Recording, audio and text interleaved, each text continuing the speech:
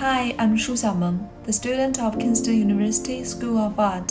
The text I choose is "A School is a Building with a School in It." I designed a book to inspire and encourage people to create their own answers and definitions, not always to find elsewhere. I'm very happy to share the process and the experience of my project. Actually, school is a topic that is very close to our life and makes people feel no sense of distance. School is not a result, but a process, a random process, because it is gradually impossible to choose teachers who play a really important role in this process. Many famous people or schools are mentioned throughout the article. Their ideas have been valued, remembered, discussed, and even become icons in education industry, such as Bauhaus. But the specific tasks of education are completed by countless online teachers. No matter how clever and advanced concepts are, they cannot be 100% integrated in every teacher's class. Until I read the prominent paragraph, a teacher protected the imagination and creativity of students by not giving a specific standard answer. This inspired me. I firmly believe that he's just a microcosm of similar teachers. I was very moved by the specific details of how to answer a certain question of the student.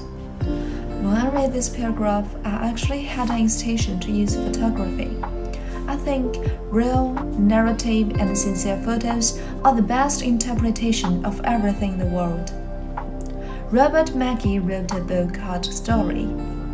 We must dig deeper into life, find new insights, the value and meaning of new version, and then create a story carrier to express our knowledge to an increasingly unknowable world.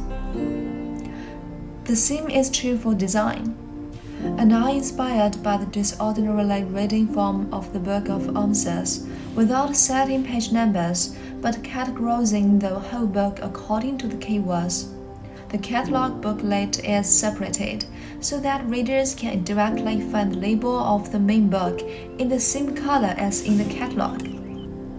I'm very interested in printing without different materials, and I think materials and printings are also be the part of design. For instance, in a separate catalog, I use foam printing. These transparent materials connects the content of each page. Fortunately, the ideas involved in the article are consistent with my experience and concepts. I have thought that what the school brings to students is not only the knowledge, but also the cultivation of the mind and thinking that can independently explore knowledge. I used to remember some words' meaning according to the things that happened. Firstly, choose the keywords from the article, and those words made me think of some pictures. For instance, individual needs.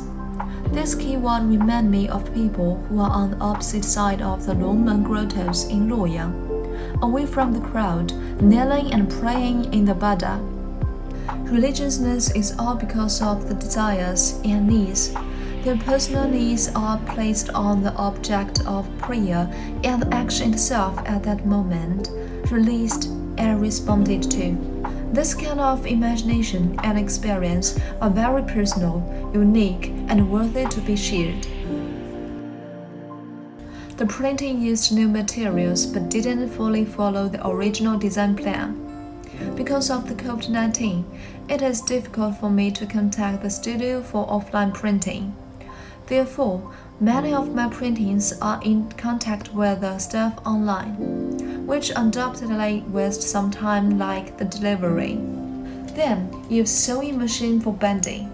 In this way, both the main book and the booklet use the same type of bending. And my expectation is that adding more people's experience to enrich the content, or maybe extending this idea to an exhibition. So, hope you enjoy this project. Thank you.